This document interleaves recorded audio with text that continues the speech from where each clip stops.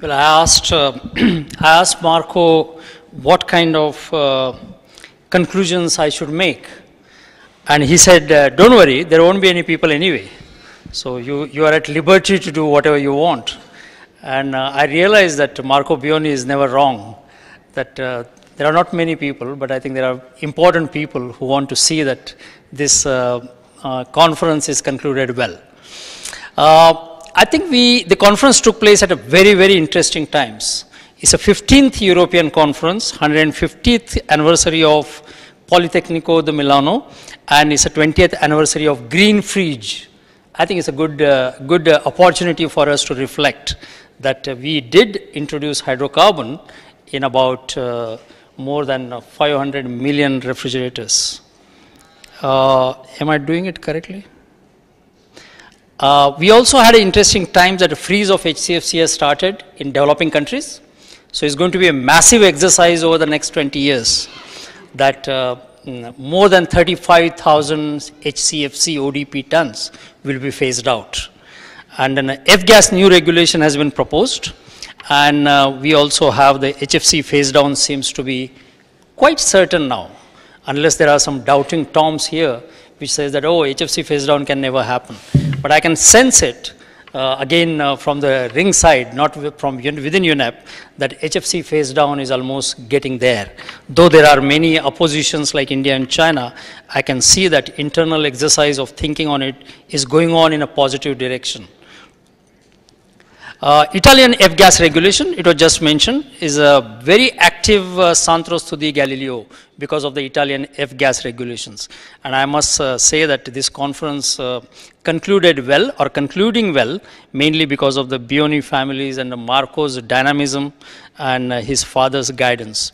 There is a positive opportunity for Italian youth and employment. I really feel that if all those getting trained are if gainfully employed, or those are the new ones which will come, it will help the Italian economy and it would probably set a trend for increasing and gainfully engaging the youth in Italy.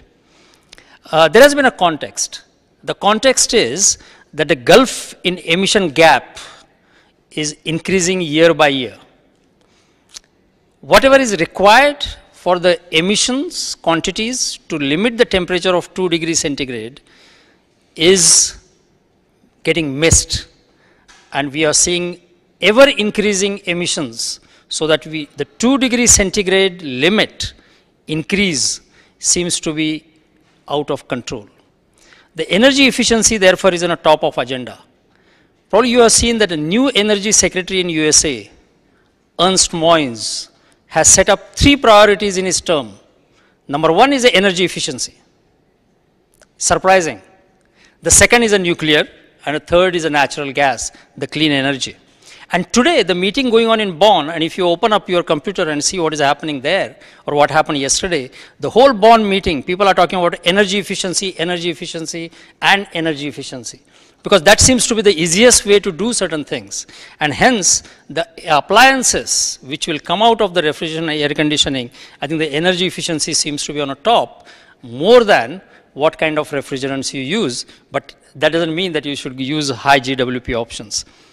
And HFC phase down proposals are being widely discussed all over the world, in developing countries and developed countries. There are 15 countries participated, that's what Marco tells me, and there are about more than 190 participants, which are more than last year's participants. But very important is the speakers from industry, governments, EU, NGOs, and academics. All were there in presenting those more than 50 papers. And interpreters, I'm sure, learned more than us, because they almost went line by line in translating what we heard. The success of conference was, there are more than 50, but it's not only number, but there are very high quality papers. And some of them you know it very well from the industries as well as from the academics. And there's a wide spectrum of subjects. We have seen it from the mobile air conditioning to the room air conditioning to the commercial air conditioning and refrigeration. And there was an intense interaction which you have seen it all the time. So this is the cartoon. So I think we are going to make it a lighter moment. This cartoon was done when a Ponzan meeting in Poland was there. And people kept on asking, what is the conclusion of this UNFCCC meeting there? And people said that motion was passed, which says, we will save the planet, but not yet. And I think we feel the same way today, that after reading all the 50 papers, we know that we are thinking well, but probably we are yet to act well. So speed and cooperation is required, passion is required, but it has to be objective passion. And we all know that if the cooperation takes place, the cost goes down and speed enhances. And we know this very well, that it is not the strongest species that survive, nor the most intelligent, but ones most responsive to the change. That's what Charles Darwin said.